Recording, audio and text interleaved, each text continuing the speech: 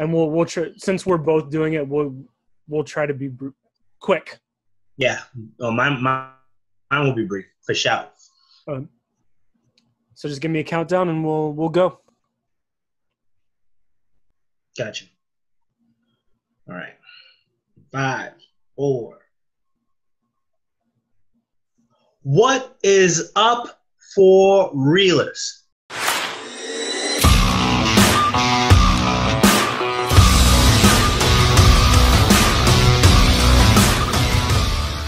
Surprisingly, we have had a lot going on in the movie industry this week. But before we get into that, what's going on with you, Ty? How you been? Been good. Like you said, just surprised that we kind of have a lot to talk about today on top of another fun-filled Getting Real that you will be participating with me this time, so that excites me. But yeah, last week we talked game-changing things. Now there's a couple game-changing things still in there, but nothing on that level, but still excited to be coming. Absolutely. All right. Well, to get us off, we got our real news. For real news coming to you. Tyler, you got the first story. Come bring it in. Bring it in, Tyler. Bring it in. Bringing it in, good sir.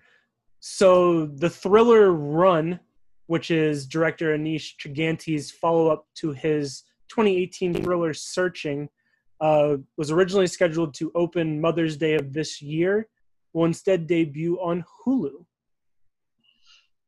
Release date TBD. But this also actually isn't the only Lionsgate film to back off of a theatrical release. Janelle Monáe's thriller Antebellum will debut on PVOD on September 18th. Greg, we keep seeing these pieces fall. We keep seeing these theaters backing away from theatrical. What are your thoughts? I think that it's a very smart thing to do, especially in the times that we're at. And we talked about this last week. We said that one studio is going to change the game. We saw the big change last week, and everybody's kind of looking to see if they could get a piece of that PVOD pie. I was hoping to see Antebellum on the big screen, but it makes sense. It makes sense that you have a product like this and that you want to get your returns as quickly as possible. You don't want it sitting on the shelf, because as it sits on the shelf, it's going to accrue debt, right? You don't want that to happen, right? You've already put out the marketing tools out there. You don't want to lose the attraction for it. And if you put back in more marketing dollars, like Tyler explained a couple weeks ago, you're going to lose a lot of the viewership to begin with. You can't make a film and then furthermore market the film and then not release the film. You're going to lose a lot of eyeballs that way. So it's something that we've been talking about a lot, and it's something that we're seeing moving into motion right now, especially with the what seems to be a lack of change in the social climate at the moment. So next up, we have some big news talking about one of the biggest directors in Hollywood. Martin Scorsese has signed a first-look multi-year deal for film and TV projects with who else other than Apple TV+, who will be releasing his next movie, Killers of the Flower Moon. That project left Paramount with budget disputes, similar to what happened with The Irishman. This time he's going Apple TV Plus instead of Netflix, and Apple TV Plus will be backing this project with $200+ million for the budget for this, and will also allow him the creative freedom and support on any of his upcoming projects. Tyler, what does this mean? I mean, Martin was one of those who was an advocate for the big screen as well, correct? Correct. Yeah, and I think he's, to use a phrase that we use a lot on this show, he's seeing the writing on the wall, and he has a lot of these ambitious projects that studios don't want to pony up the money for. So he's going to the people who will, because he likes making movies and he wants to keep making them and providing that form of entertainment for people.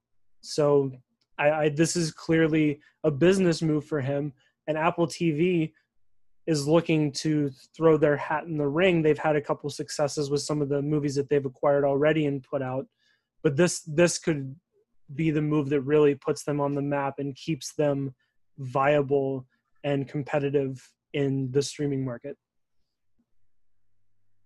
Makes a lot of sense. Makes a lot of sense. Now we keep on coming back to this question. Do you think that this move could possibly influence some of the other advocates for theater viewing, need I say his name, James Cameron, to do certain deals like this in the future?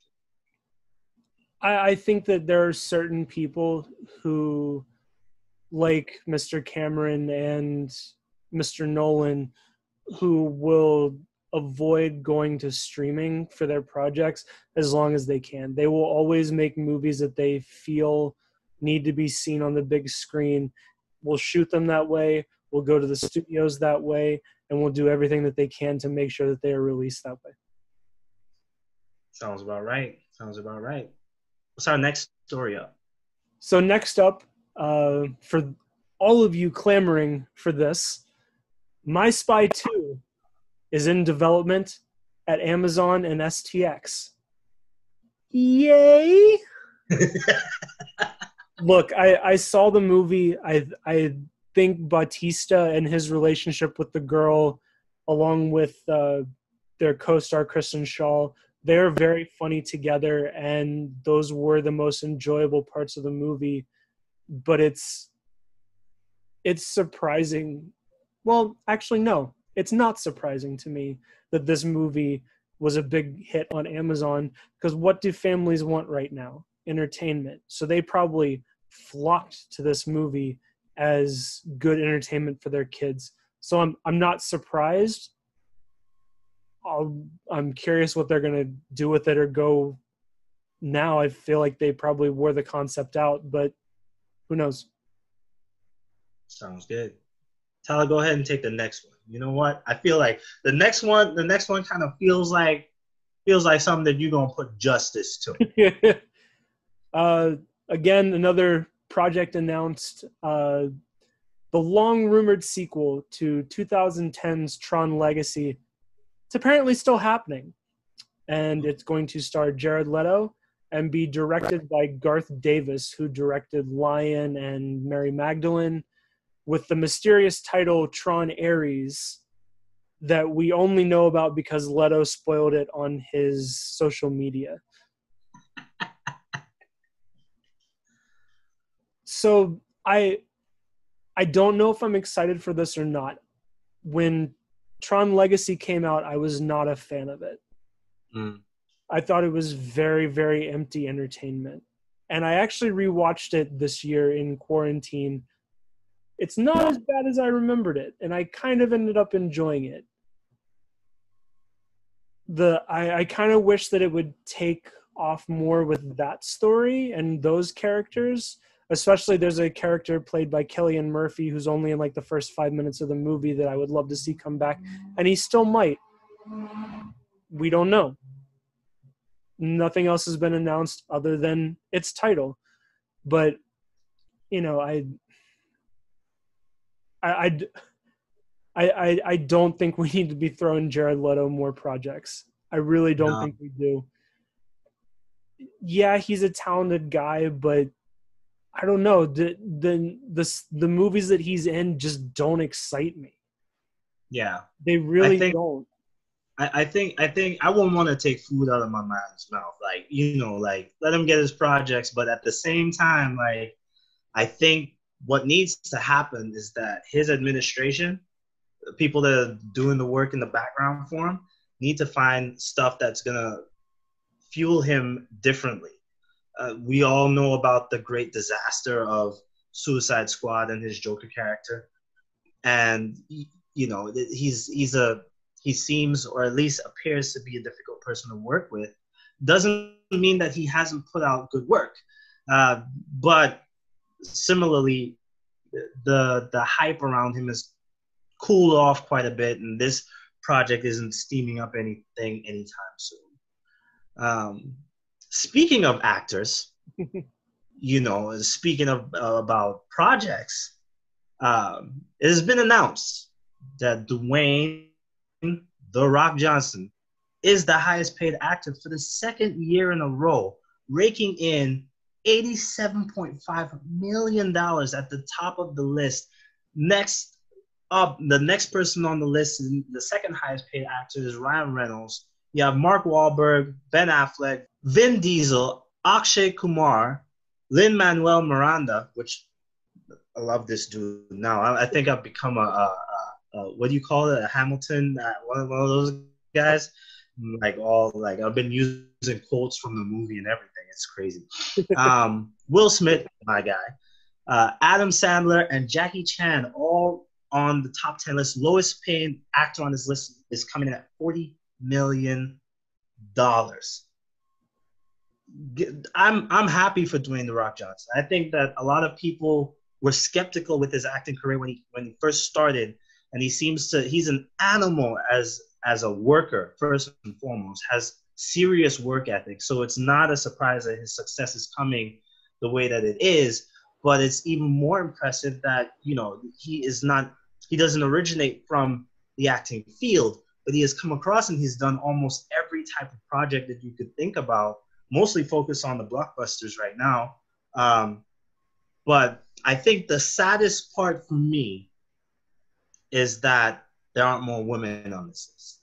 I think that's the only thing that I'm looking at this list and I'm really disheartened by, is that I would love to see a Scarlett Johansson on that list somewhere. I love to see Awkwafina on that list somewhere. I like to see, there are a bunch of female actors that should be on this list that we don't see on this list. And it might be it might be a couple things. It might be the administration that is working for them, is not getting them the types of deals that they need to be getting. What's her name? Tyler, help me out. Give me the movie. The female John Wick. She was in Bombshell. She was in Margot Robbie? No. Why can't I remember Charlize her name? Theron. Thank you. Charlize Theron. She should be on this list. Oh, because absolutely. that woman, she works harder than anybody in this business and has been on multiple projects and still can't break into this list. That's something that I wish I could see a little bit more of when it comes to this. Yeah, absolutely. Admittedly, with the lack of women, I am happy that it is a pretty diverse list. It's not just all white guys, True. ruling the list. There is some diversity there, but Mm-hmm. You're right. Charlize Theron should be here. Natalie Portman should be there. Mm-hmm. Scarlett Johansson should be there. Florence Pugh should be there. There are lots and lots of quality female actresses who put in the hard work. Margot Robbie, I can't remember if I said her or not. There's a lot of people who should be on this list that are not. I can't remember. I can't believe that it took me so long to remember Charlize Theron's name. Me too. I'm pretty disappointed in myself right now. Me too. But the thing about it is that even though I couldn't remember her name in the moment, her face is implanted into my mind because of all the work that she's done in this business and how hard of a worker she is. So that's my only takeaway. That's my down takeaway. But I'm really happy for Dwayne "The Rock" Johnson on this one. So our last piece of news, although last week we both believed that this was going to go to Disney Plus, New Mutants is still scheduled to be released in theaters on August 28th, including IMAX, with tickets going on sale next week. Is this going to change? And if it doesn't, are drive-ins about to be ready to make a killing? Mm-hmm. I have my own theories about this. I honestly think that if it does just get released and end up in drive-ins, I think this is just Disney's way of saying we released it to get it off their books. I think they're tired of holding on to this. Yeah. But that's just me. It's costing them too much money. It's costing them too much money to hold on to. Now, it initially didn't. They inherited this movie from Fox, and especially with the way that they're handling the brand changeover off of all the acquisitions, including bringing back Touchstone, which is pretty exciting. I think that for the most part, it's just to kind of like get this one out the way. It's not their baby. It's not Mulan, but it's not their cash cow. They're not looking to make $500 million off of this film at all. They're more looking to just get it out there. The projects that aren't going to make them that kind of money, they're probably just going to toss that out and kind of have that be talked about for whatever. Really, they're going to receive pocket change from this film. So, will it work out? I don't know. We'll see how it goes. The most exciting thing. Feels like a sweep under the rug, but the most exciting thing about Disney, and they have, like, guys, let me tell you something. I've been doing a little research as to all the franchises, the products that Fox has attained throughout the years, and I realized that there were some Marvel characters in the mix of that as well. We'll get into that a little bit later, Tyler. Probably not this episode. We'll go for another episode and talk about it. But that acquisition, Disney is gonna make mad money. They spent what, $71 billion on Fox, something like that. Right? They're gonna make a killing off of some of the franchises, especially the kids products, guys. So last week, Tyler so graciously honored me with kudos for calling it on Disney. I'm gonna try and call it again. In the next 12 years, the revitalized franchises that Disney's gonna bring forward off of the Fox plate is gonna make them 10x what they just bought Fox for last year. And it's ridiculous. Stuff that you wouldn't even think about. I look forward to seeing if that comes true, Greg. Yeah, you're going to have me in suspense for a long time. Well, it won't take 12 years for us to start seeing the signs. But it'll definitely take 12 years or so for it to start developing and start doing something that we're going to look back on it in the next 12 years, and we're going to be like, wow, that was the strategic move. And I'm kind of wondering what they're going to buy next. That's the exciting thing for me on my Disney watch. I'm looking at what Disney's moves are strategically to make their company even more dominant than what they are right now.